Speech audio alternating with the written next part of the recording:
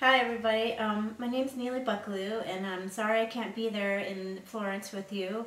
I'll either be on my way or nearly at the ashram where I'll be gathering more research for the data that I'm actually going to be presenting to you today. It's mobile EEG and yoga and everyday life that I've been doing with Dr. Greg Siegel. So first I just want to let you know I have nothing to disclaim. It's important to me to say my thank yous first, and I really want to thank Dr. Greg Siegel for all of his hard work and support in doing this.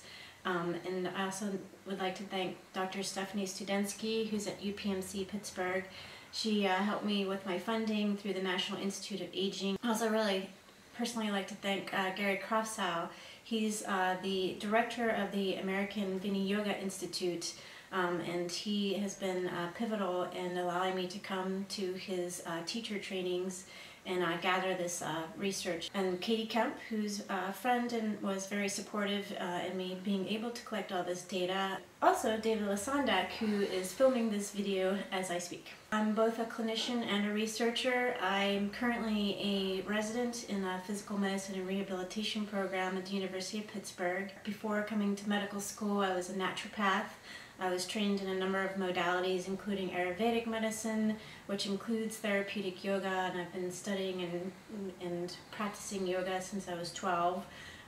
And I'm also a researcher. I was trained at the University of Pittsburgh, first as a medical student and then through the National Institute of Aging. My research is about yoga. Yoga is a very rich and diverse practice. It's really a matrix. It's not a singular practice. It's rooted in Eastern traditions and it's over 5,000 years old. So you can imagine how much diversity there would be. It encompasses way more than what at least we see in the States, way more than spandex and hatha yoga, which is the more gymnastic form of yoga. There are many ways and means of yoga. There's many different elements and philosophies to yoga, and most of them begin with the exploration and the practice of ethical living. All of them encompass the practice of breathing, called pranayama. A basic tenet of all yoga is that with consistent and a focused practice, it can quiet the fluctuations of the mind. And that phrase actually comes from the Yoga Sutras of Patanjali, which was a sage and a practitioner of yoga a few thousand years ago, maybe 3,000 years ago, who tried to summarize the more secular aspects of yoga.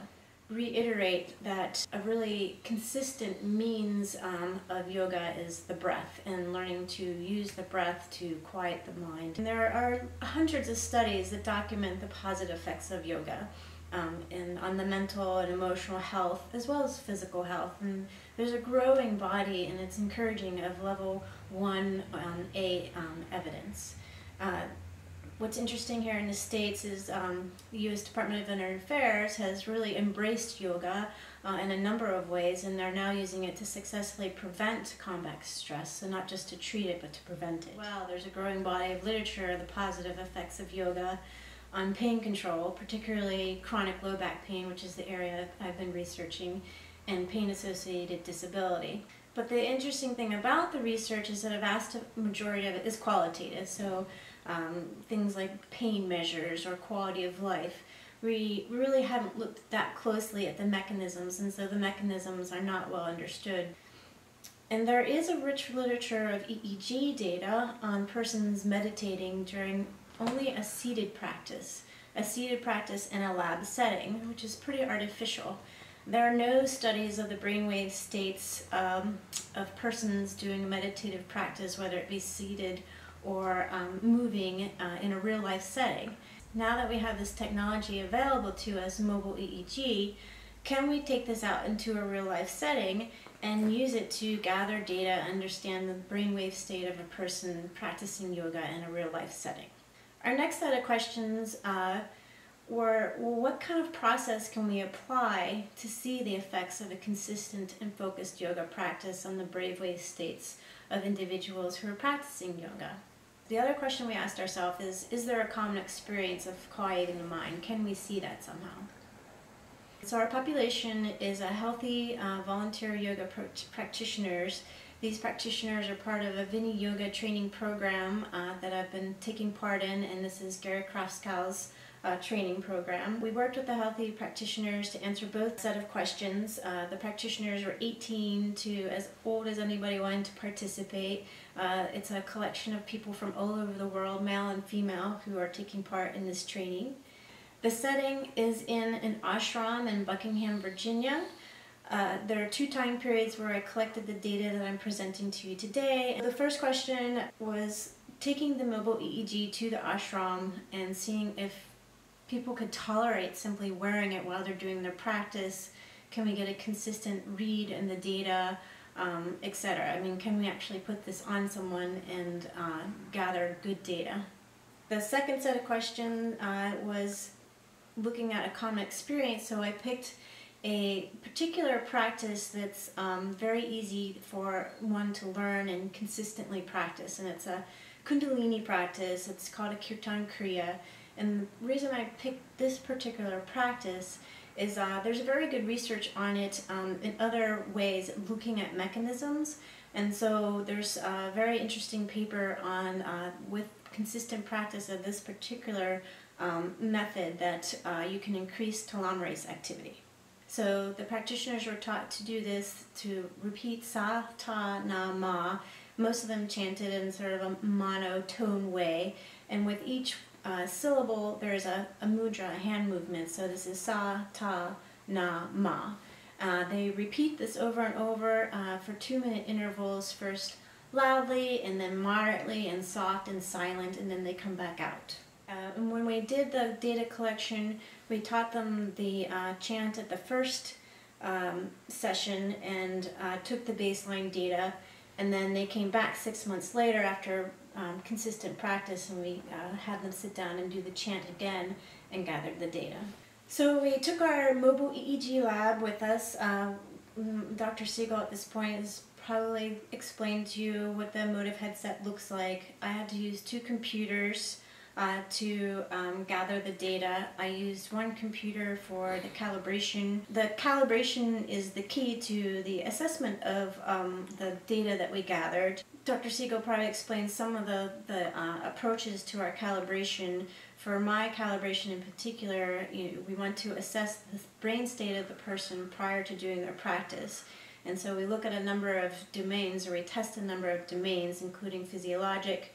For me, I really focused on breathing, as well as gross motor activities.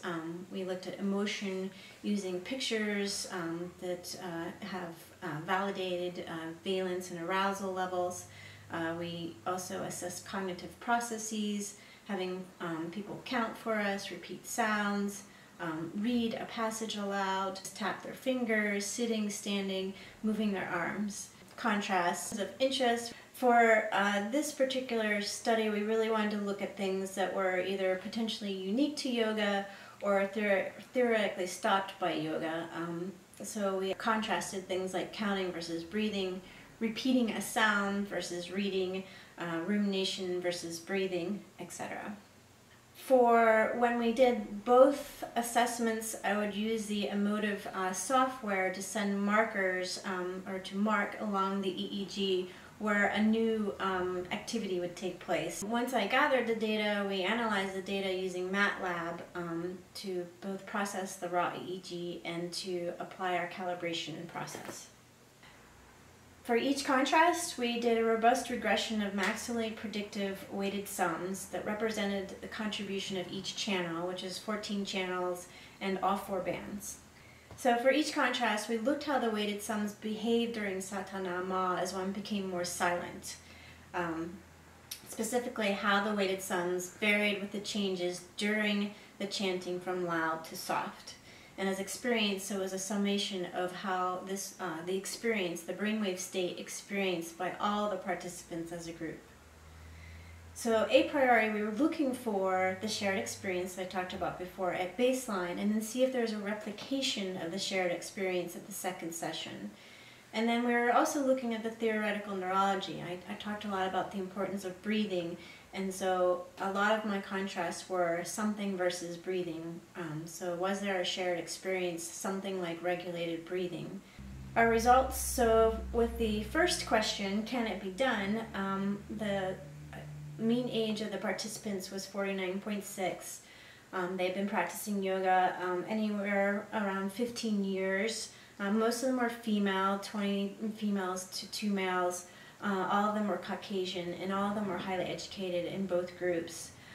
Similar mean age, 49, similar years practicing yoga, 11. Ratio higher female to male ratio 5:1. The answer to the first question is yes, this can be done. We were very successful with using the mobile EEG while people practiced yoga, including postures where they were inverted, laying down. So it's very easy to do. Everyone tolerated the mobile EEG very well. They were able to keep it on during the entire class. And one thing we did learn though from one, or at least I learned from one session to the next, is the mobile EEG actually stayed on a lot better using a cloth that we call do-rag. For the answer to the second question, we applied our contrast. We also did a simulation of the mean EEG correlations with a step function where we found that a mean simulated EEG correlation did not exceed -0.3 to 0.3. So what's shown here on this slide is the correlation. On the x-axis is the time interval, so 2 minutes. So those steps going up, those step lines, are the 2-minute intervals from going from loud to softer to silent. So on the y-axis, that just tells you that a new event is taking place. The red line represents the regression, which is the summation of the 14 channels and 4 bands. And so what it's showing you here in this particular contrast is that it's more like breathing than marching. Breathing is high, marching is low. And then the second common experience we found from baseline to the next session, 6 months later, is that satanama was more like rumination than waving arms. So on this slide you see the regression that represents that. So in this case, waving is low and rumination is high, so it's a negative correlation. So in this next slide, I just wanted to show you 2 different participants at the 2 different sessions in the positive correlation that satanama is more like breathing. So again, you see the positive correlation for the participant in the first session in the top part of the slide, and then the positive correlation for another participant in the second session. And these are just to illustrate that the findings were consistent. And then this next set of graphs is to show you a single participant and how their experience was consistent from session 1 to session 2, where satanama was more like rumination than waving. And then the answer to the theoretical neurology, so again we come back to the breathing, and breathing being a very important part of yoga, is when we looked at the data, we wanted to see that with consistent focused practice, satanama was more like breathing. And so it was interesting to find when we looked from session 1 to session 2 that in fact satanama was more like breathing, and breathing in any manner, whether it was fast or slow, eyes open, eyes closed, standing or sitting. If we compared any type of regulated breathing to any of our other domains, and breathing was positively and significantly correlated with satanama. So in conclusion, what we can say about our research at this point, which is still very preliminary, mobile EEG is possible. I mean, we can take it out into a real life setting and record the brain state of people practicing yoga. And we also found that yes, we can find common experiences with the process that we're creating to analyze the data, and we can see effects with consistent focused practice. So what we can say about satanama is it seems to be an internal process, much like breathing or rumination, and that we can also say that with consistent practice that satanama's brain state is more like breathing. It is a small study. We're really just at the beginning, and the sample size for satanama was 5 people, but we did have 22 people participate in answering the first question. We do have a female preponderance. That's actually reflective of the population practicing yoga throughout the world, though. Strengths are statistical analysis is rigorous. What we're doing is intrepid. No one has really done this before, and we are creating a process that no one else has created as of yet, and we're really trying to match mechanism with philosophy. If the base philosophy of yoga is it quiets the fluctuations of the mind, then I think that's what we want to be looking at, and we're creating a way to do that. So in the future, what we hope to do with what we've learned so far is to take the process that we applied to Satanama and apply that to another new set of data where have collected and will be collecting data on 10 people who have been doing a consistent practice with asana, with posture and movement. Our overall goal is to apply what we've learned with the mobile EEG and the process that we've created to use that in a more clinical setting and looking at yoga therapeutically. There's a couple of studies that we're formulating. One's in particular Vini Yoga for treatment of fibromyalgia, and also Vini Yoga in older adults to improve balance and function in everyday life. Again, this is Neely Buckalew, and I thank you very much for your time, and I hope you enjoy the rest of your conference.